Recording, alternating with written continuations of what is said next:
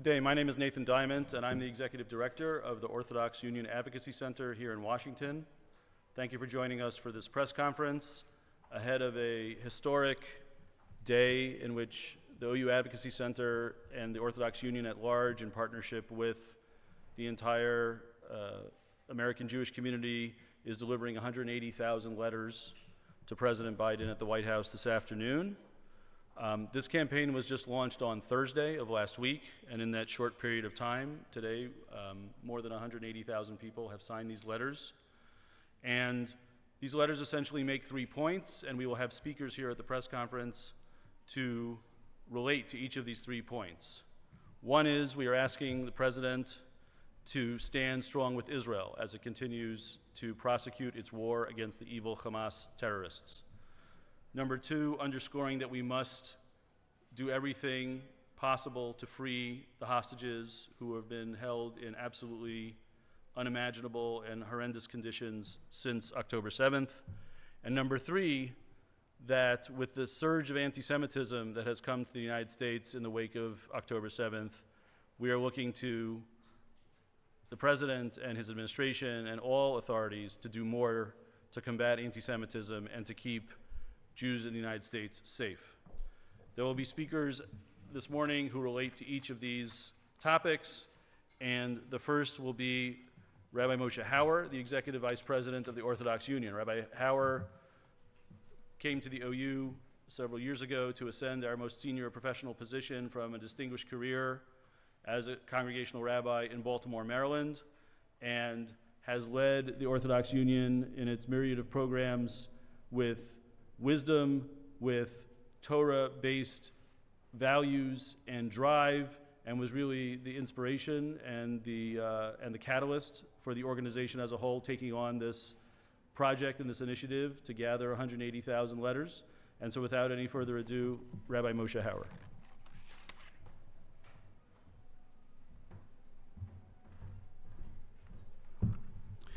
Thank you, Nathan, for your critical leadership and your partnership. We are here today not to speak on behalf of anyone. We're not here to speak on behalf of American Jewry. We're here because American Jewry has spoken on behalf of itself. These boxes are real. They are not a stunt. They are not fake. They are filled with letters. I will admit there are only 100,000 letters here today because the White House is only allowing us to deliver that many today, but there are well more than another 80,000 in the pipeline that will be delivered. We are not pretending to speak on behalf of anybody. Hundreds of thousands of members of the American Jewish community have spoken on their own behalf. This is a community that has not failed to express its appreciation for the outstanding support of President Biden and the administration beginning on October 7th. We appreciate it. We appreciate it beyond words. We will never become tired of expressing that appreciation. But we need the President and his administration to do more. And that's why more than 180,000 people wrote these letters. Yesterday, the President expressed outrage and being outraged and heartbroken over an epic tragedy that occurred yesterday, the killing of 7 aid workers from World Central Kitchen. We are also heartbroken. These are good people. These are good people who died trying to provide, trying to partner with Israel, and trying to partner with humanity in providing humanitarian aid, needed humanitarian aid, to the citizens of Gaza. That they died is indeed tragic. We are heartbroken over the tragedy of people who fell under friendly fire. You know that at one point in this conflict, Tzahal, the Israeli army, noted that 20% of the Israeli soldiers who had fallen in the conflict fell due to friendly fire. I believe since the end of January, that number is down, just like the number of civilian casualties in Gaza is significantly down. War is hell. It doesn't take place in a neat room where people make easy and targeted simple decisions. War is exceptionally hellish when it is specifically designed, as it has been designed by Hamas, to exact these kinds of consequences, these kinds of tragic results. So let's talk about our outrage about the lack of moral clarity in this world around this conflict, and point out simply, using this example of yesterday's tragedy, over which we as well, and Israel is heartbroken, point out three simple points. Number one, Israel sees what happened yesterday as a failure. They are investigating it. They have apologized for it. They're not interested in killing innocent civilians. They're certainly not interested in killing aid workers. An accident happened. Israel is grieving over it, it's investigating it, it's apologizing for it. Hamas is celebrating it. They're giving out candy. They say, mission accomplished. We got the Israelis to kill people delivering aid to Gaza. Look how terrible they look. It's interrupting the provision of aid to Palestinians. Who cares? The opposite. That's great for us. This was part of the war plan, the diabolical war plan of Hamas, who hates Israel so much and wants it removed from the face of the earth, that it has absolutely utter disregard for the Palestinian lives that Israel is risking its own soldiers' lives to spare.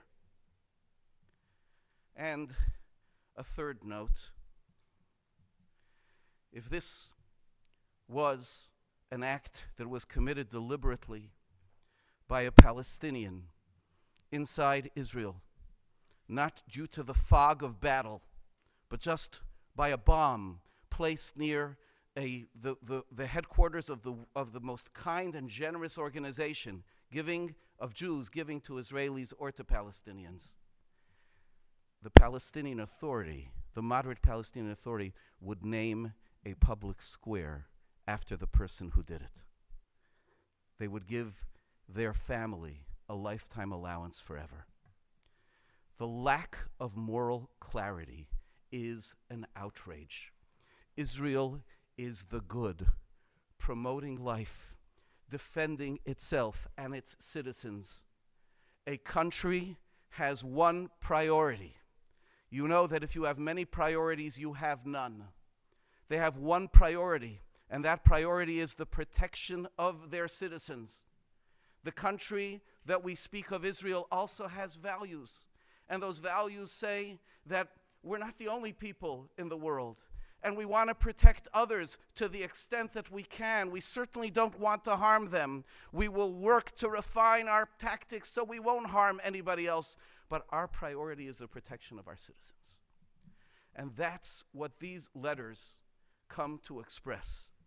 Number one, they come to express that we are proud that the 180,000 plus Americans, Jews, and American friends of Israel are proud that there is a country in the Middle East that is living these values, that is expressing these values under the most dangerous circumstances.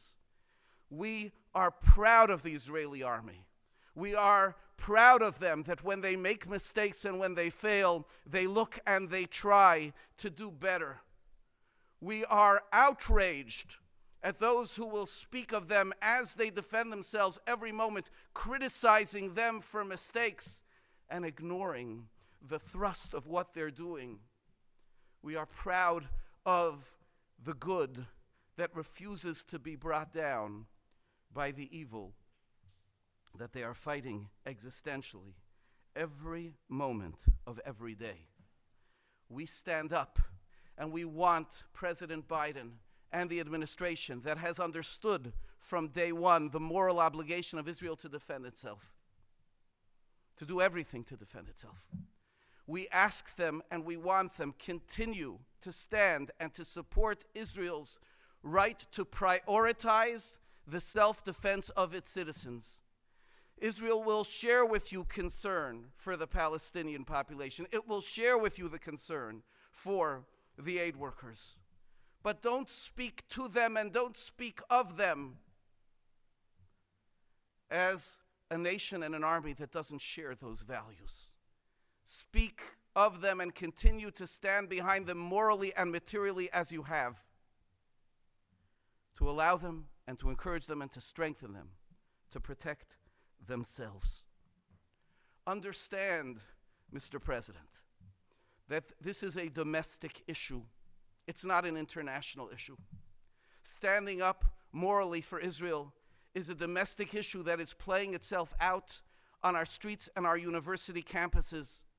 The more that people go and question and challenge and hold up the mistakes as if they are the values, and downgrade the values of Hamas as if they are their mistakes, the more they feed the genocidal narrative, the chants, the rallies, the menacing rallies that are taking place in our streets and in our universities, promoting a distorted and false narrative against the one democracy, the one community of values, the one nation and army that picks up their guns only to defend themselves, that uses periods of quiet to advance science and technology and aid for hurricane and earthquake victims, as opposed to the other side that uses periods of quiet to commandeer concrete sent to build homes and instead build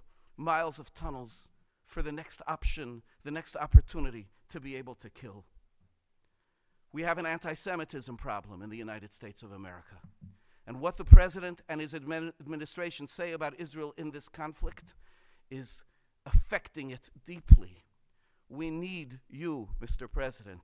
We need the administration to speak loudly and clearly.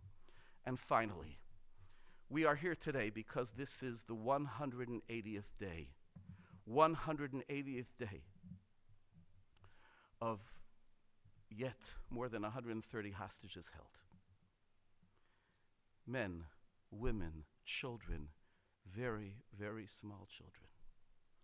Innocent people whose lives we can't begin to imagine the hell of their lives or of their families, of their friends, who wake up every morning, if they slept, thinking about what they are going through. I ask you, let's measure the amount of words dedicated to the humanitarian goals of society in the Israel-Gaza conflict since October 7th. How many of those words have spoken to the unambiguous, horrendous crime being committed against humanity in the case of the hostages? And how many have been sent on the world of ambiguity? Enough aid, not enough aid. We're trying to get through. Is the aid going to Hamas? Is it not going to Hamas? The world needs to stop negotiating about hostages. They need to be demanding about hostages of Qatar, of Egypt. This can't go on. It's not a trade of 3-year-olds and 1-year-olds for convicted murderers who will be let out, prisoners of jail, to find the next opportunity to kill another 100. We need to just say the world, claiming the mantle of humanitarian compassion, needs to speak absolutely, unambiguously. They have to end this now, unconditionally and totally. As we said, we're not speaking on behalf of anybody. Hundreds of thousands have spoken. This is what they feel. This is what we ask of an administration whose support has been critical to us and which we appreciate to date. But it isn't over, and we need them to stay with us until it is, until it ends favorably, until Israel finishes the job, until our students and our citizens, Jews and Muslims, and everybody in this country can walk and live without fear, and until every hostage is home. Thank you.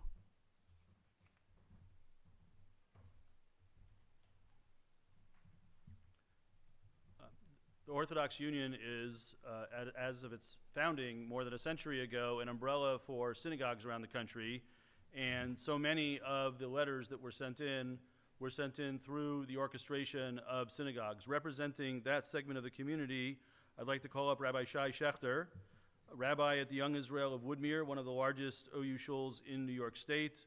He is also a rabbinic advisor to the Orthodox Union's Yachad program, and a leader in the community. Rabbi Shechter.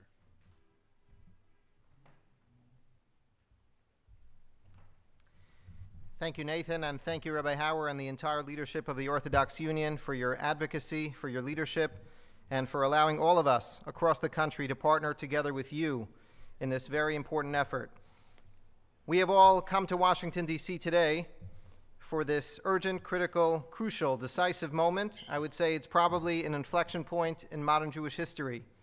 The United States has always been and has always had an inflexible, unshakable, unwavering commitment, a bond, a relationship, a mutual commitment to one another, to the State of Israel, as was mentioned, the only democracy in the Middle East. After the entire world watched in horror on October 7th as the barbaric, savage, ruthless terrorists unleashed their wrath upon the people of Israel, upon the Jewish people as a whole, as a nation all over the world, the United States once again chose to side with good versus evil. The United States chose to take a very strong stand against the diabolical and outrageous evil of Hamas. These past few days, as members of our community have come together to advocate, to have their voices heard, to write their letters and to share them with the President and his entire administration. To me and to all of us around the country, this has been inspiring. It has been encouraging. It has been something that I feel is extremely heartening as we watch tens of thousands of members of our community, hundreds of thousands, young and old, teenagers, university students on campuses all across this country, mature adults who have not become fatigued. 180 days has not made them slow down. They have been so acutely motivated to galvanize their voices with great passion, with deep concern, regarding President Biden and his administration's current posture toward the existential threat and the ongoing war that we all face in Israel. We continue to trust in the righteousness of the Israeli army and their cause, and in the moral conduct that they make sure to always follow in defending themselves as a nation and as a people. And we continue to have sleepless nights as we consider the horrifying and inhumane conditions of our innocent brothers and sisters who are being held hostage in Gaza for 180 days. So many of them are suffering, all of them living through this unimaginable hell, and a number of them American citizens who we should certainly care more about, as we are the Americans who are trying to defend their best of interest. It is our hope that our president and his entire administration will remain loyal and committed to their strongest ally in the Middle East, which is the State of Israel and the people of Israel. And we hope that our president and his administration will do everything in their power to ensure the safety and the well-being of the democracy that shares the values that our great country exemplifies. Thank you.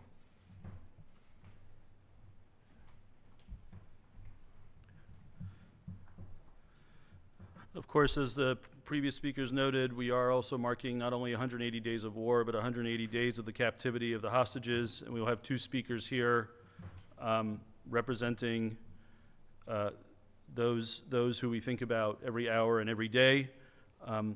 First will be Mr. Maurice Schneider, who has traveled here. He is the uncle of Shiri Bibas, who, together with her husband and two small children, were kidnapped on October 7th from kibbutz near Oz.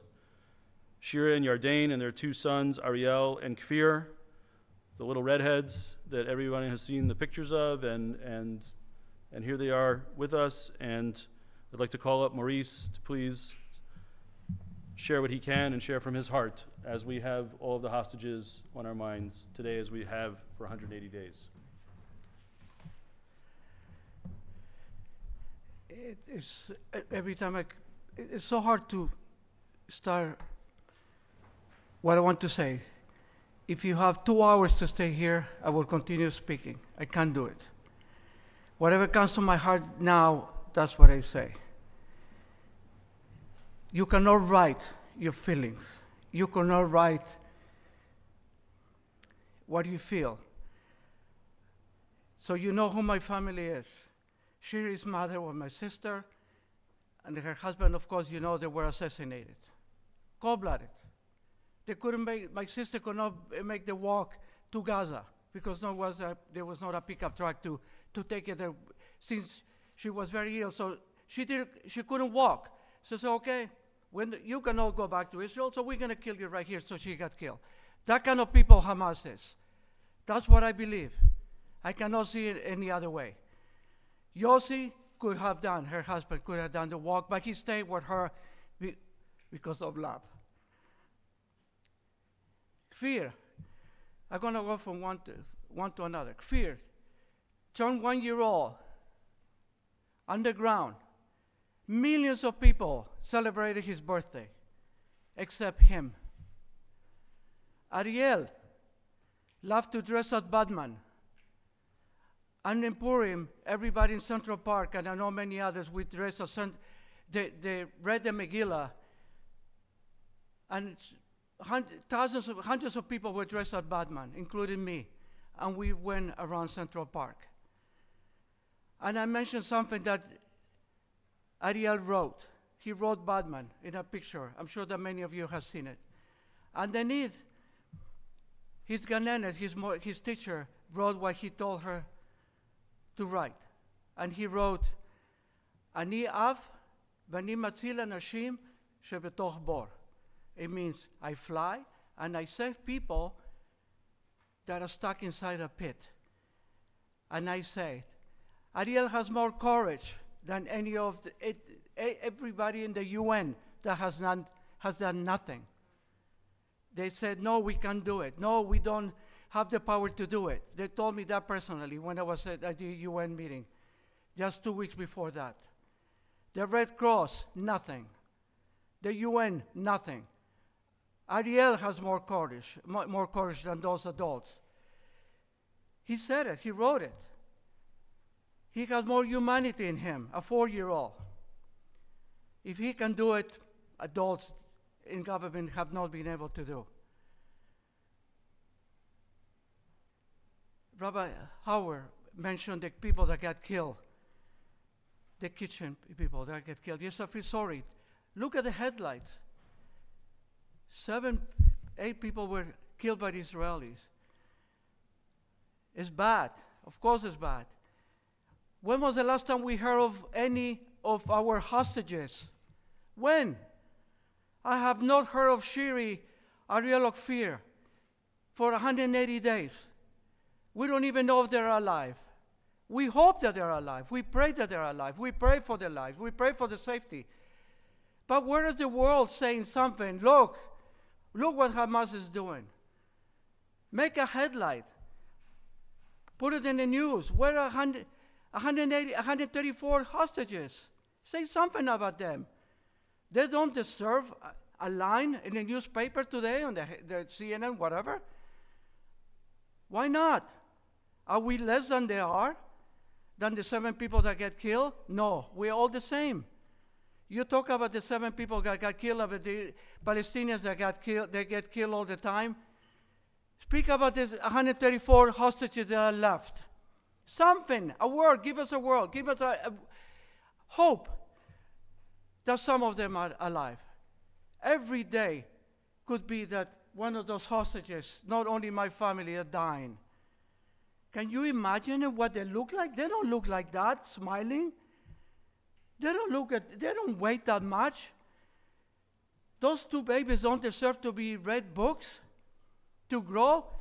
Are they going to come out of Gaza speaking Arabic instead of Hebrew? Nothing wrong with that. They don't have books to play, to read. Shiri doesn't have a book to read them. They don't have toys. Fear, learning to walk on dirt. Ariel that cannot dress as Batman anymore. He said, I don't have the power to do it.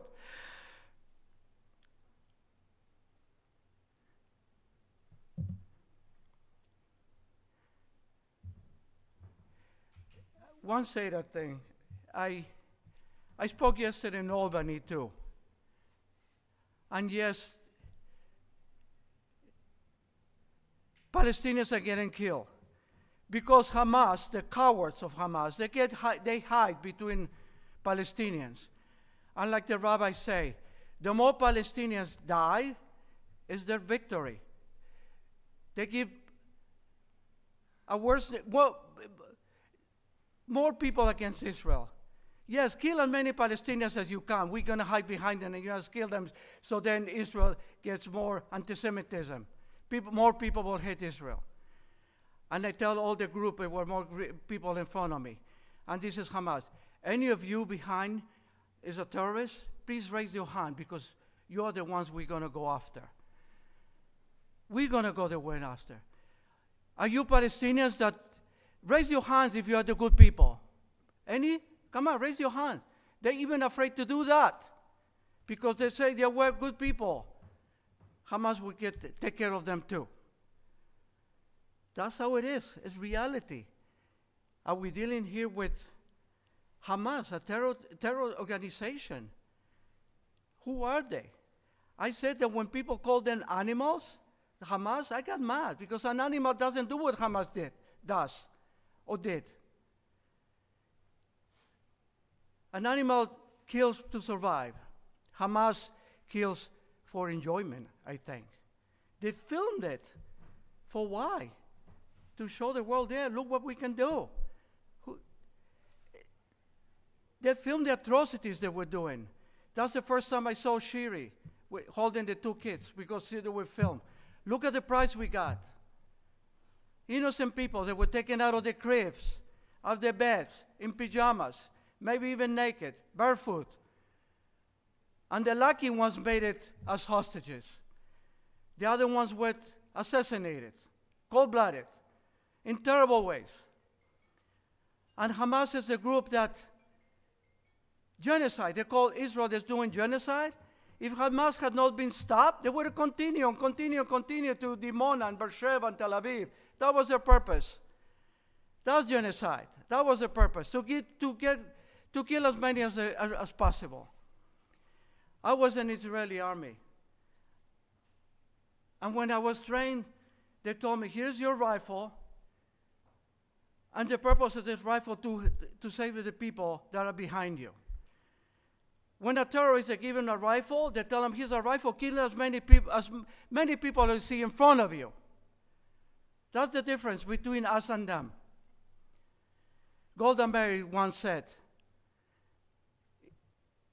if the jihadists, if the terrorists, they will put their arms down, she was mentioning that, there will be peace in the world. We will live in peace. But if Israel put their hands down, they will be wiped out. That's the difference. We want peace. I lived in a country that want peace. I didn't teach my kids that an Arab is a bad person. In the Arab countries, they do. The Jews is a bad person. We see the pictures with them with suicide belts and everything else, and M16 at age 5. I went to anti-Semitism big time. I belong to 5 generations of being persecuted because we're Jews. 5. My Seide, as my grandfather, my mother, my generation, which is Margit, Shiri, and Fira and Ariel. 5. I was just a month ago in a council meeting for a ceasefire, where they asked me to speak, and I spoke 3 minutes. It's so hard to say so much in 3 minutes, even to explain yourself. The other side came. They bring their opinion. And this person looks at me after what I have to say, and she said, October 7 was orchestrated by Israel. It did not happen. Can you believe it? In America, we hear that. What do you call that if it's not anti-Semitism? Israel is fighting 3 wars today. 3 wars. To get the hostages back, to get rid of Hamas, and to fight anti-Semitism. 3 wars. We say enough is enough was 179 days ago.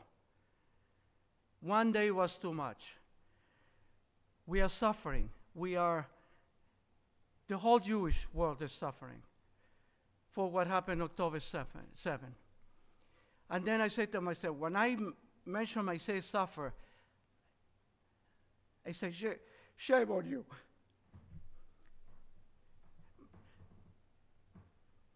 My suffering is 0 next to what hostages are suffering. 0. How come we say that we are suffering? Let's think of what they are suffering. That's reality. That wasn't meant to be.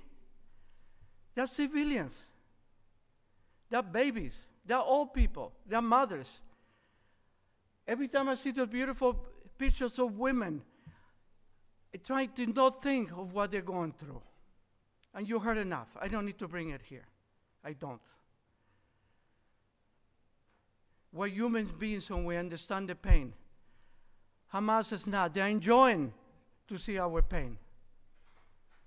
They're enjoying. The more we suffer, the more they're enjoying.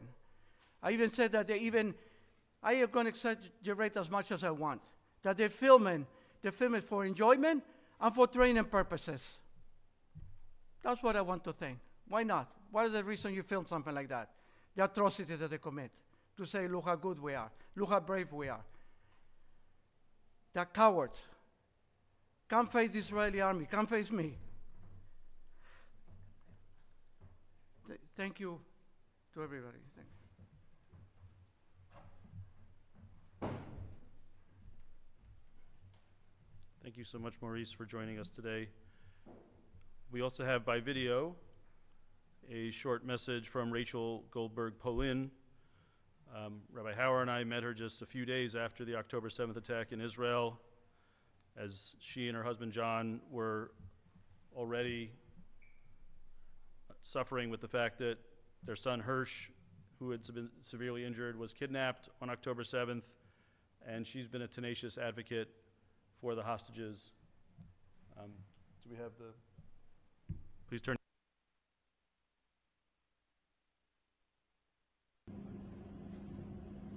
My name is Rachel, and I am the mother of Hirsch Goldberg-Polin, who is a dual U.S.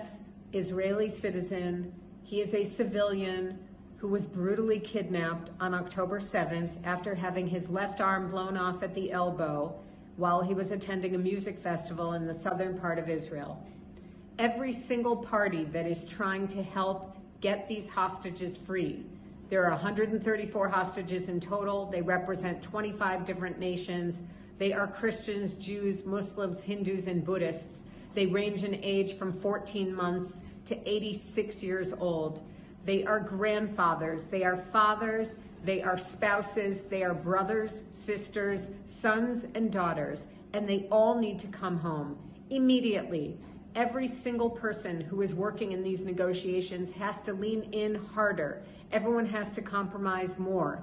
Everyone has to go to the furthest extent of pushing the leverage that they have on the parties that are involved to make sure that day 180 does not turn into day 280, 380, 480. This cannot be acceptable. It is a failure of the human species, and we call upon our leaders, our U.S. leaders, get our people out. We are on the brink of coming up on our holiday of Passover, which commemorates our leaving of Egypt, our leaving of being enslaved. I am asking you, let our people go. Let the human species go that is being held hostage in Gaza. We need you to do everything in your power. Godspeed to you, and may you be successful immediately. Thank you.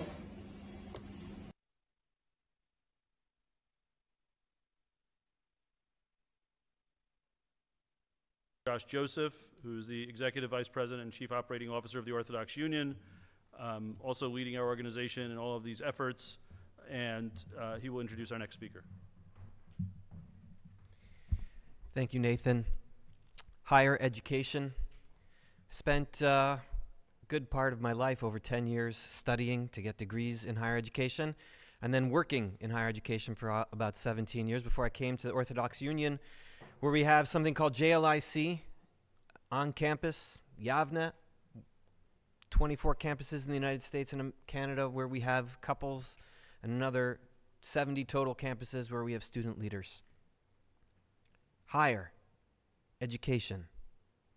Those words mean something. They should mean something. This morning, I was wearing a little pin, a yellow pin, on my lapel, and I got to the airport, and a group of, I think, students who noticed and came over to me and asked what it was, and I explained that it's to commemorate the hostages. And one of them said, "Oh, I have to get myself one of those." So I took it off, and I gave it to him. That is the opposite of what so many of our students are feeling on campus. So many of them are feeling scared, are feeling not loved, not welcomed, not warmly accepted for who they are on their campuses. To give us just a little taste, a little slice of that, I'd like to introduce one of our graduate students doing a master's at the University of Maryland, not too far from here, Karen Binyamin, to share a little bit of her experience.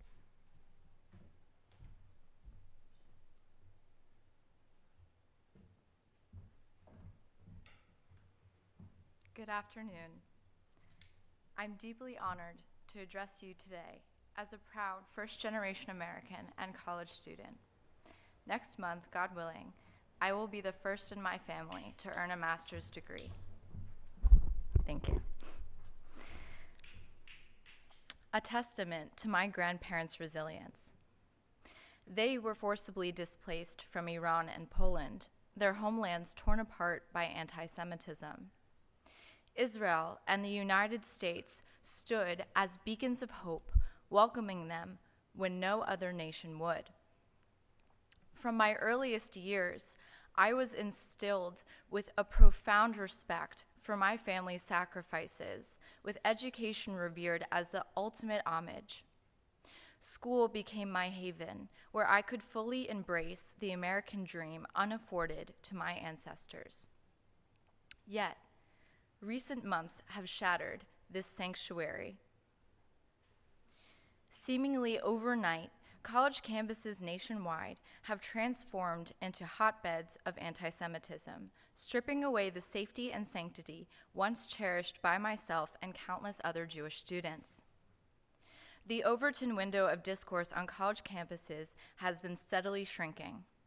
Under the guise of tolerance, viewpoints deemed potentially offensive have been discarded. Publicly supporting Israel is unthinkable in most classrooms today. One might hope that any expansion of the Overton window would be to promote academic inquiry, nurturing lively exchanges. Yet, to our dismay, it is only widened enough to accommodate the singular purpose of harassing myself and other Jewish students. Throughout history, American college campuses haven't always embraced Jewish students with open arms. From discriminatory admission quotas to openly hostile learning environments, the people of the book have faced considerable hurdles in our pursuit of higher education. We had hoped such attitudes belonged to a bygone era. However, the campus zeitgeist has allowed anti-Semitism to resurface and penetrate the mainstream once again, this time taking the nefarious disguise of anti-Zionism. Since October 7th, Jewish students and I have weathered an unyielding storm of hostility and fear. Amidst the usual challenges of academic life, we've shouldered the additional burdens of grief, anxiety, and isolation. The chilling echoes of genocidal slogans like "From the River to the Sea" and "Globalize the Intifada" reverberate regularly across our campuses. Justification for terrorism is shamelessly normalized. Anti-Semitic BDS bills aren't merely proposed but often swiftly passed, while the physical safety of students is increasingly imperiled. Even more troubling is the complicity of certain faculty members who either turn a blind eye or actively engage in this reprehensible behavior. In student organizations, classrooms, and across social media platforms, our peers demand us to make a painful choice. Will you conform to our expectation of a good Jew, sacrificing your identity, denying your history, and renouncing everything that defines you? Or shall we smear you as a Zionist? Every day, my fellow Jewish students and I wrestle with troubling questions. Does the TA grading my papers harbor ill will toward me? Did my lab partner condone the atrocities of October 7th? Why have some of my non-Jewish friends abandoned me when I needed them most? Until this administration unequivocally declares that such attitudes are intolerable and stands strongly behind Israel, this climate of fear and uncertainty will continue to loom over us. We do not seek sympathy, empty promises, or token gestures of support. Mere pats on the back will no longer suffice. Mr. President, today I pose a crucial question to you. Do you wish to be remembered as the leader of an administration that presided over the resurgence of rampant anti-Semitism on college campuses? Do you wish to be remembered as the head of state that undermined a critical U.S. ally in its time of need? Do you wish to be remembered as the man who remained passive while American citizens suffered in captivity underground and college students faced harassment and assault for daring to speak on their behalf? The burden rests squarely on your shoulders to ensure that universities fulfill their duty to cultivate productive members of society, rather than serve as breeding grounds for anti-Semitism that will inevitably spill over into the workplace. It falls to you to safeguard the American dream promised to my family and countless others. It is in your hands to foster the symbiotic relationship between the United States and Israel. We cannot afford to forget that we are not separate from history. We are actively shaping it at this very moment. The language and stances taken by your administration regarding Israel's actions in this war have given leeway to the anti-Semitic and anti-Israel rhetoric on campus. We ask only for moral clarity from a steadfast ally. We urge you to speak loudly and clearly about Israel's legitimate right to defend itself and denounce those who seek to delegitimize its actions and very existence. Throughout the ages, societies have often marginalized, expelled, or even massacred their Jewish populations. Few countries have been immune to the insidious virus of anti-Semitism. It is incumbent on you, Mr. President, to reverse this tide, stand with Israel, and demonstrate that America stands as an exception to history. Thank you. Thank you so much. To introduce our final speaker, I would like to call up Rabbi Yaakov Glasser, the Managing Director at the Orthodox Union for Community Engagement.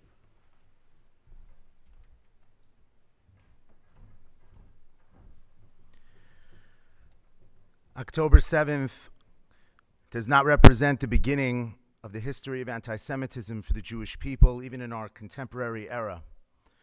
Branya Brandman was born into a family of 6 children in Poland. She was just 8 years old when World War II broke out, and she and her family were confined in ghettos, enslaved in labor camps, deported, and murdered.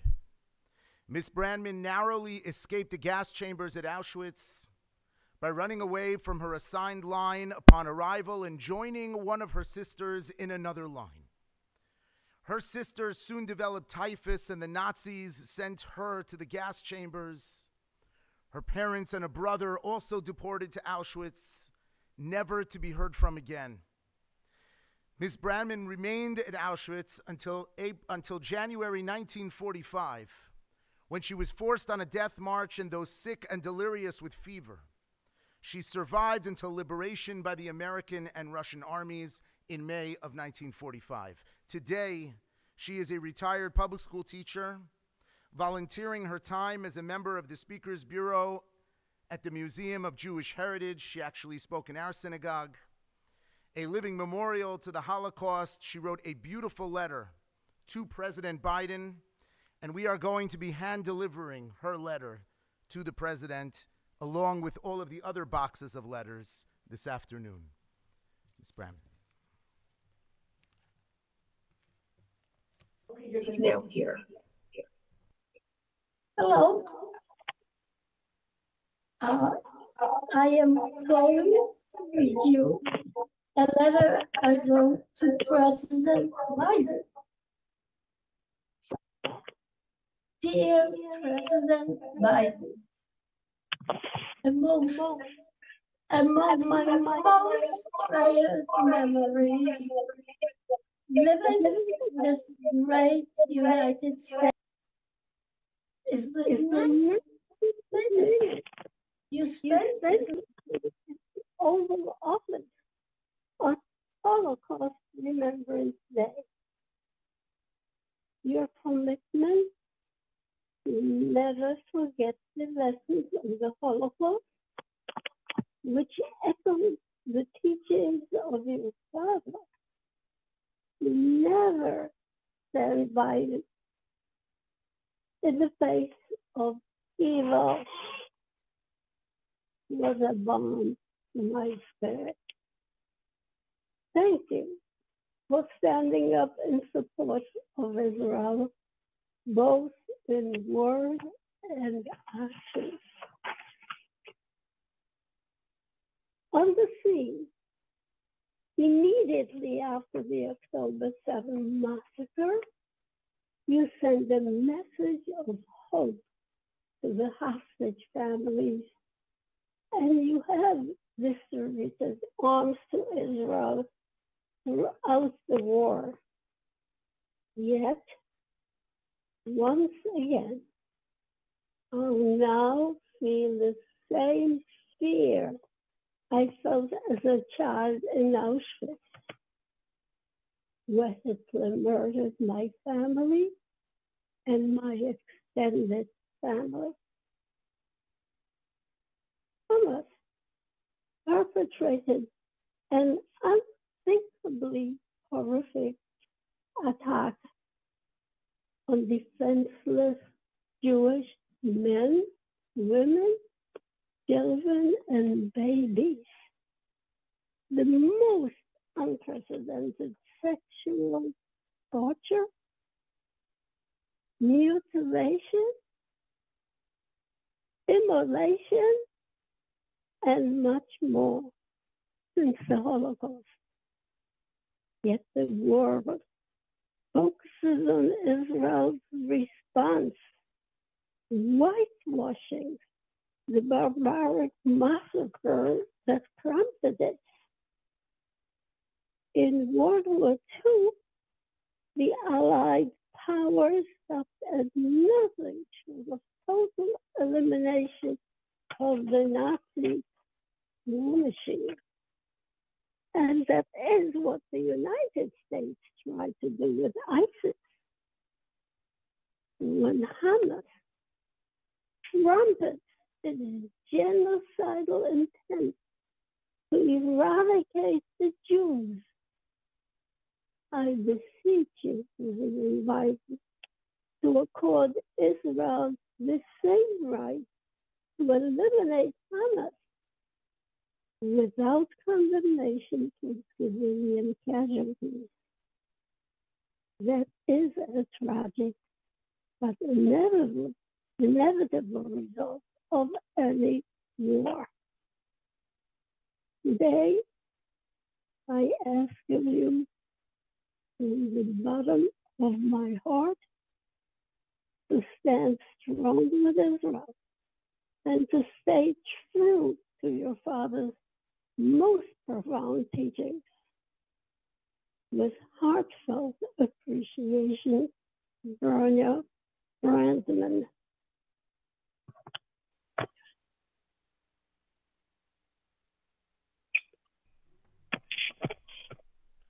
Thank you all for joining us today. this concludes the program for this press conference. A number of us will be headed over to the White House to deliver the letters. Many others will be shipped to the White House. We will continue our advocacy at the Orthodox Union. We hope we don't have to reach another milestone day as we have today with day number 180. But we will continue our advocacy with the entire American Jewish and pro-Israel community to urge the President and his team to stand strong in support of Israel's battle against the evil Hamas, to bring the hostages home, and to keep all American Jews safe, and to combat vigorously the surge of anti-Semitism. We can take hope and inspiration from the Pesach holiday that Rachel Goldberg-Polin referred to earlier today. It is ultimately a message of hope and redemption, and it is a message that was very resonant with the founders of the United States of America, which is why the Jewish community here has found such a blessed country to live in and to flourish in. And we hope that that message of redemption will suffuse the thinking of the President and his team in these important days ahead. And we will keep up the fight to let our people go, bring them home, and to enable Israel to vanquish Hamas. Thank you all for joining us today.